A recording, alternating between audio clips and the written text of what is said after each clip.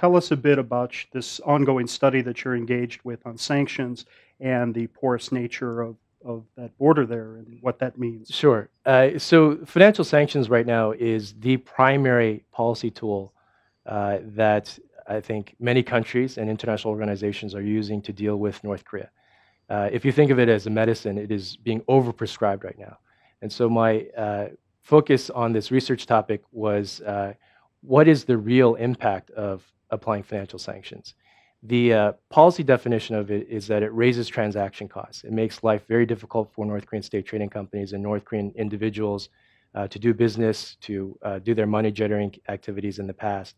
And the hope is that in doing that, you change the environment for their decision making, and ultimately they'll see the path of a negotiated settlement as being much more viable than continuing along the path of further nuclear proliferation and engaging in illicit activities. So it's not just nuclear negotiation centric. There are other illicit activities where those particular sanctions measures will only be lifted if those illicit activities, the North Koreans cease engaging in those illicit activities. But the core question here is, what are the unintended consequences? Very objectively, what are the unintended consequences of financial sanctions? Some of my preliminary research looks at the growth of private Chinese companies acting as middlemen for North Korean state trading companies that are, in many cases, the focus of these sanctions.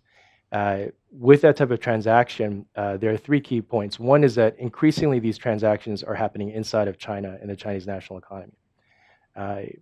There are heightened levels of commission fees that private Chinese companies now demand of North Korean state trading companies, and the prices of certain items are also very high.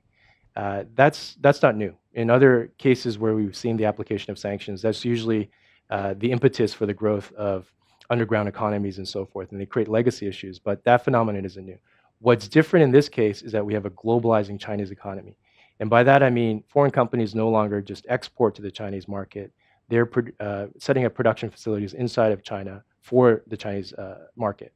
And with that, the North Korean state trading companies no longer really have to go to the four corners of the world to procure or sell high value items. They merely have to contract with a private Chinese company, and the private Chinese company is a very important enabler in this. The bottom line in all of this is that financial sanctions lead to private Chinese companies usually demanding higher commission fees to do a transaction for a North Korean state trading company. And that in turn attracts more sophisticated and well-connected private Chinese companies, to the point that in practice, North Korean state trading companies now have the opportunity to rent the capabilities of these middlemen. And that is a function that didn't exist before. And this activity is increasing in an environment where we're seeing the application of more financial sanctions. So there's an inverse relationship that I think merits much more research. Mm-hmm. And so if you are in North Korea and you're trying to purchase, for example, German agricultural equipment from China that may be built in China, that is a definite possibility regardless of what, say, the German parent company might think of that or the enforcement question.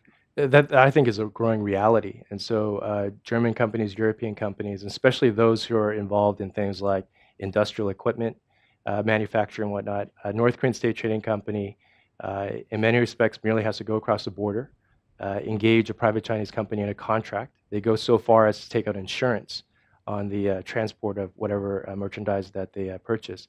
So it follows legitimate channels in a way. But the key point is that when the private Chinese company goes to that European company to procure this industrial equipment, the European company really believes that it's just sold something to a Chinese company. So this is a type of activity in this particular instance, I think has implications in terms of proliferation. But in other areas, in terms of the banned luxury goods, as you have living standards and wealth increasing in certain parts of China, they mirror the luxury tastes of the elites in North Korea. So again, going across the border, procuring cognac and other items that are banned is relatively straightforward.